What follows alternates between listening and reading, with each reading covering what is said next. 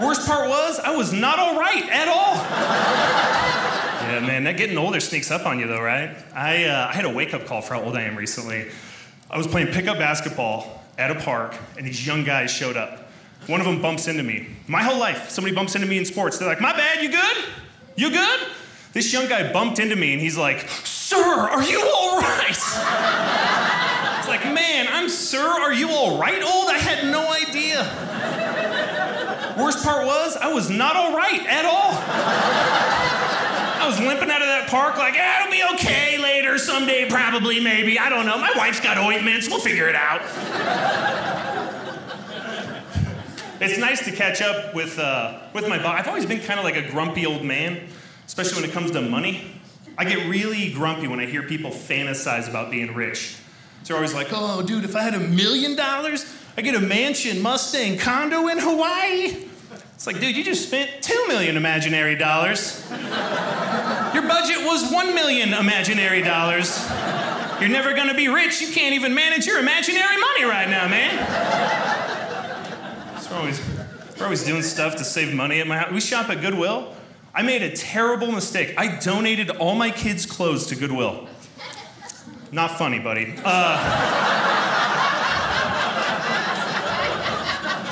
I took the laundry bag down there rather than the donation bag. Yeah, here's a lesson you can learn from me. They don't like it when you go back to Goodwill and try to undonate. So me and my sons were driving around shopping for things we used to own. And we saw a pair of underwear at a Goodwill. My son's like, oh, Dad, who's buying their underwear at Goodwill? I'm like, yo, man, the real question is, who is donating their underwear? I've never been done with a pair of underwear and been like, man, you know what?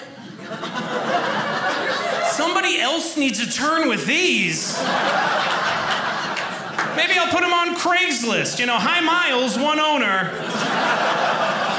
Nickel, OBO, nickel, OBO. Let's meet in a Walmart parking lot, do some commerce, we'll make it happen. It did make me want to get a brand new pair of underwear and write like 2 or 3 names on it so people think they're like the 3rd or 4th owner. Hey, call me Connor when I'm coming, Franklin when I'm going. Got these for a nickel in a rusty bucket. Now, one way we've been saving money lately is we started shopping at the bulk bin section at grocery stores.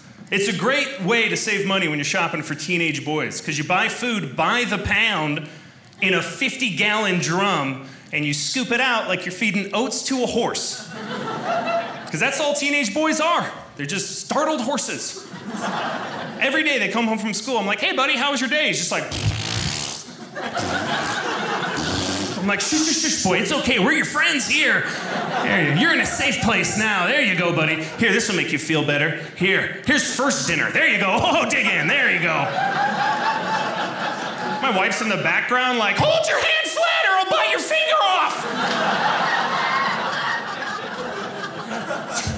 So I don't know what any of our food is. I have no, it's in like satchels and jars. I got no idea what we have in our house. I saw a bowl of sunflower seeds on the countertop. Grabbed them, threw them in my mouth. My wife had picked up unsalted sunflower seeds. I was like, am I eating bird seed right now? What is this? I was so mad, I started screaming at my wife. In my imagination. Not a crazy person. Like, what are you doing buying unsalted sunflower seeds? And then, in my imagination, she's like, well, we gotta watch our sodium. And then, still in my imagination, I'm like, yeah, well, okay, you're probably right. And that's how good I am at marriage. I had an imaginary argument with my wife that I still lost. I'm not even fantasizing about winning this stuff anymore. So I'm struggling through these seeds, and my son comes in with a name brand bag of sunflower seeds, walks over, spits them out in that bowl, starts walking away like, I don't really like to get the seeds out of the middle. I'm like, oh no! Have I been eating your desalted, sucked-on sunflower seeds?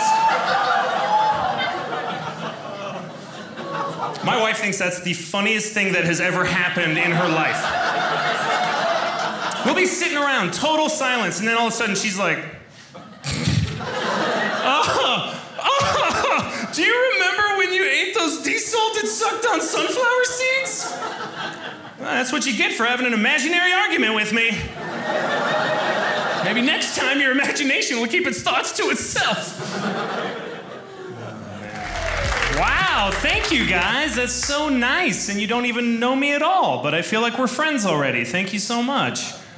That's how I was raised. You gotta be friends with everybody, right? Because I was raised in a town of 400 people. That is small. You can't hold a grudge in a town of 400 people.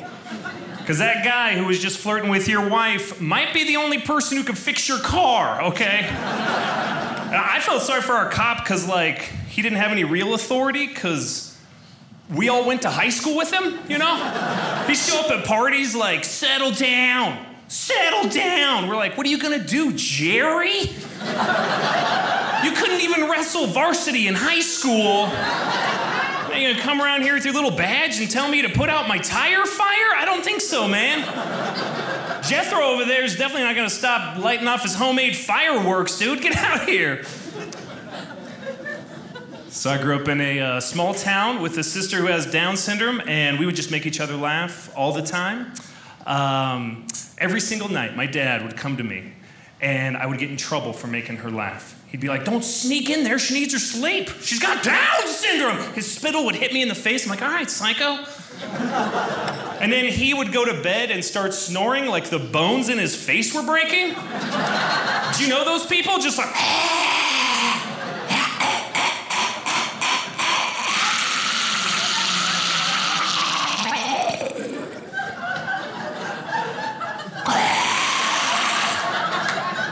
every night.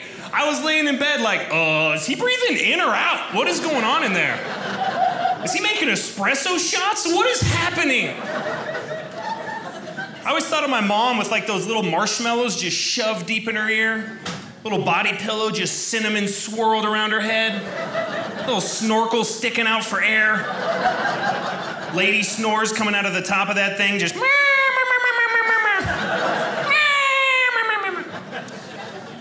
So once I heard that like cacophony of sounds, I'd sneak into my sister's room, do like an 11-year-old version of stand-up comedy.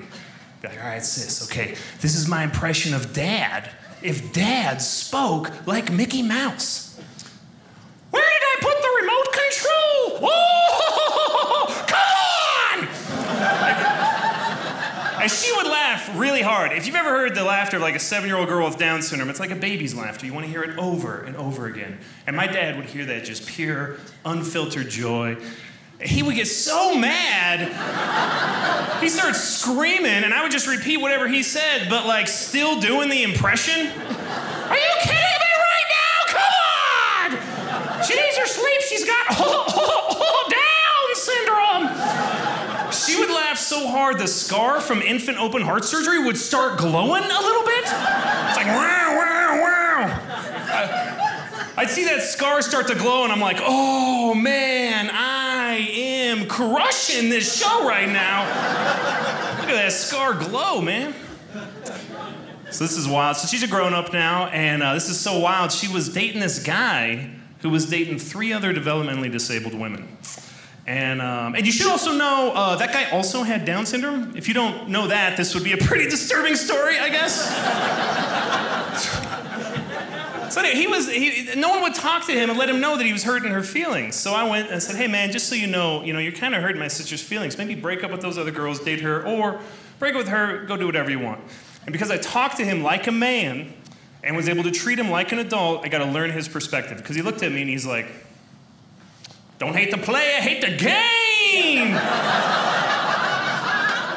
Like, man, you could totally date my sister. That's the funniest thing I've ever seen in my life. I wonder if she likes you, man. So it's been a big year for my family. My son just finished an Eagle Scout project, and if you don't know this is the first year girls could be in the Boy Scouts. And I am all for it. I'm 100% behind it, because that means my sons and their buddies can be the first group of Boy Scouts to ever talk to a girl.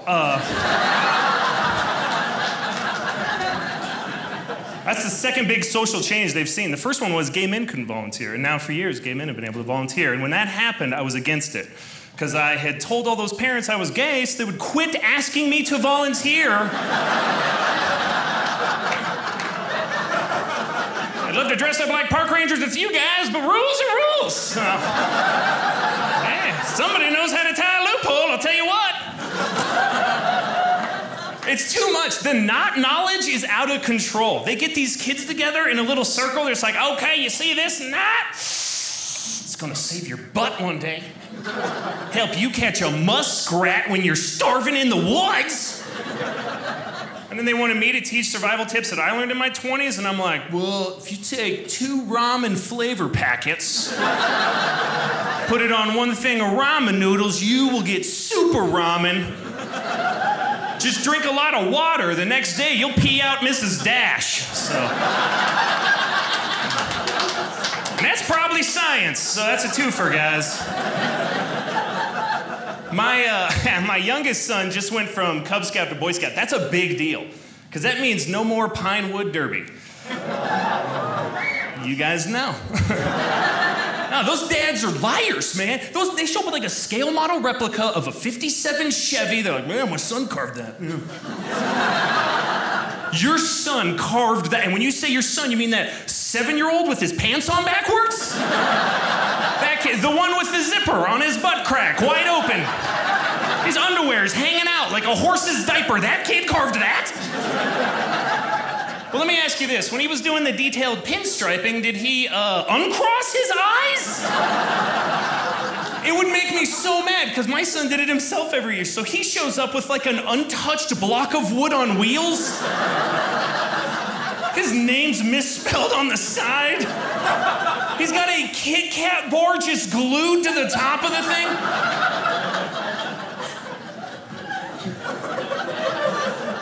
But he's proud, you know, because he built it. And he knows no matter what, win or lose, we're going to sit down as father and son after that race, and we are going to eat the roof of that car together. And I had kids super young, too. I had kids very young. But I grew up when my wife brought home a breast pump. That is a lot of real life coming at a young man. If you've never seen one of these things, it's like a funnel on a bottle. Just right there, a little airtight seal. And then there's like a tube that goes to like a car battery. And the whole thing just sounds like emphysema, just... We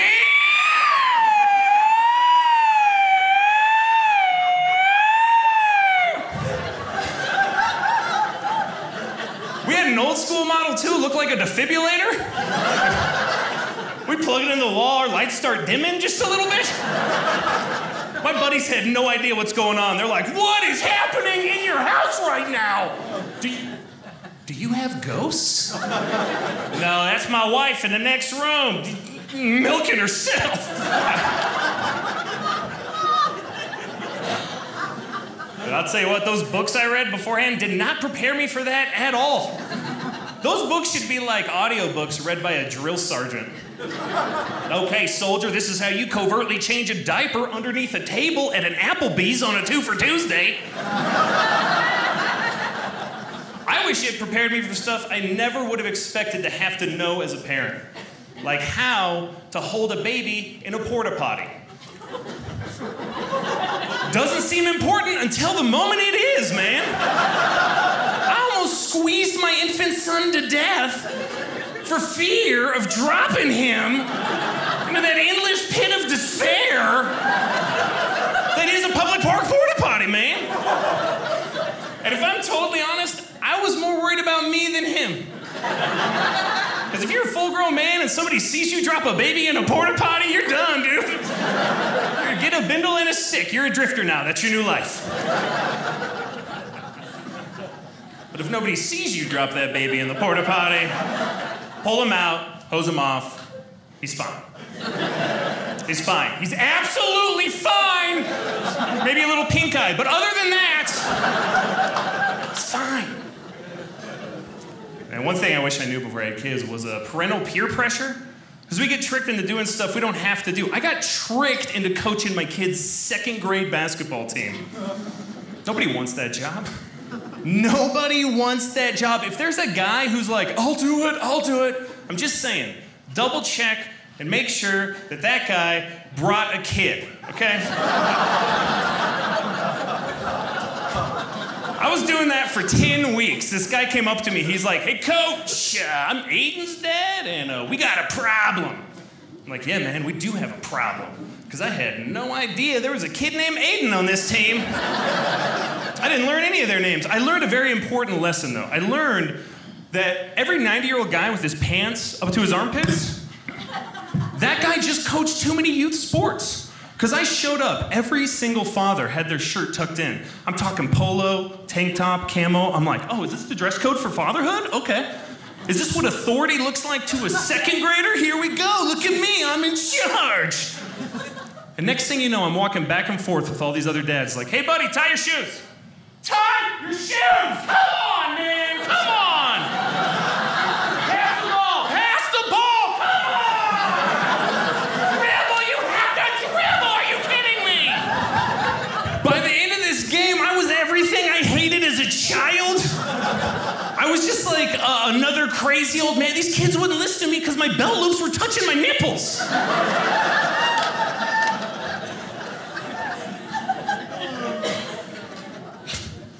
My wife has a friend that's really fashionable, and she was like, hey, you've lost some weight. You should wear some tighter pants. I'm like, not on stage, I shouldn't. Yeah, man. We have been married for quite some time, and I feel bad sometimes because she wanted more kids, and I did not want any more kids, so we compromised. We got a little female dog. It's the same, right? You guys are like, yeah, he's like, yeah, that's right, same. It's good. No, she dresses it up like a little girl, and me and my sons pretend she's not crazy. This is how bad it is in my house. We got a tiara for our dog. We have a fake fur coat that the dog wears in the winter to stay warm that she wears on top of an actual fur coat that grows out of her own skin. I don't know why this product exists. We love her very much. Right after we got her, she was attacked by a stray dog in our backyard. My wife turned into Mama Bear. She saw it happen. She's like, oh, no. Yip. She's never been in a fight in her life, but when she punched a stray dog in the face, she turned into like a featherweight MMA fighter, just got her first knockout punch. She's like, woo! Woo! Her hair snapped into cornrows. She's, woo! Did you see that? I knocked that dog out! I was like, yeah, you did, and I'm gonna tell you this, I am done killing your spiders, all right?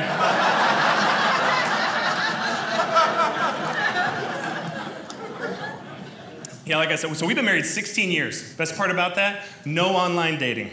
I've never even seen it, I don't know what it looks like. All my buddies do it. Nobody's ever excited like the first time I ever asked out my wife. None of my buddies are ever like, oh dude, big date tonight. Finally mustered up enough courage to ask out corndog_87 or whatever. So I don't know what any of that stuff looks like. I got a Married Guys app. Married Guys app is Fitness Pal. You log your food and your physical activity, and then you just sort of wait to die, I think. This thing taught me my morning latte was the equivalent of drinking 3 donuts. Every single morning, I was starting my day just drinking 3 donuts. Right before I ate like 5 or 6 donuts. So I gave up the latte, now I can eat 3 more donuts. This thing is awesome.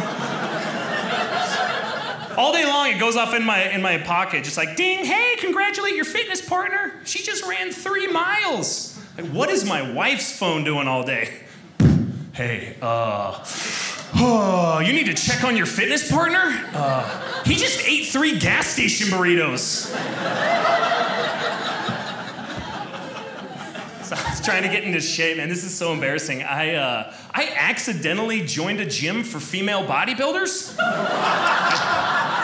I didn't know, okay? I just walked in one day and I was like, seems like a lot of high-pitched grunting's going on here. Am I gonna be the only guy working out here? Is that gonna be weird? And the lady who owned the gym was like, no, what?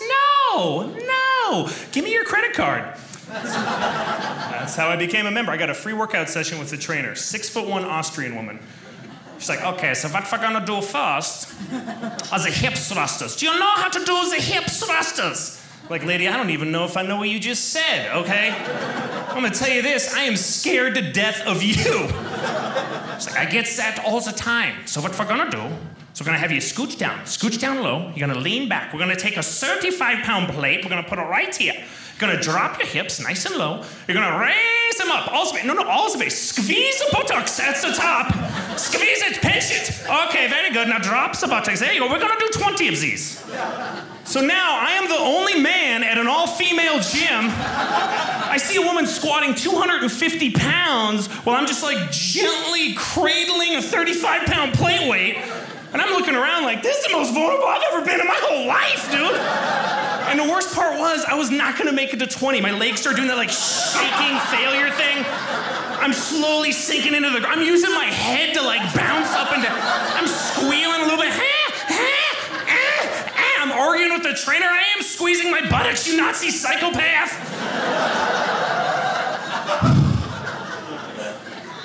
So, been trying to work out from home more lately. I looked at this one thing called a swim treadmill. If you've ever seen it, it's like a long hot tub. It just shoots water at you. You swim in your backyard like this. Because every trainer will tell you, best form of exercise, struggling for your life in a river somewhere. This thing is nuts. Hey, Phil, you look good. What have you been doing? Just waterboarding myself. I lost 20 pounds. Also admitted to 3 crimes I didn't even commit. Here's the crazy thing. I saw one, the off button was in the front. And it seemed like a mistake. You don't have enough juice in the tank, you're just stuck in your backyard like, somebody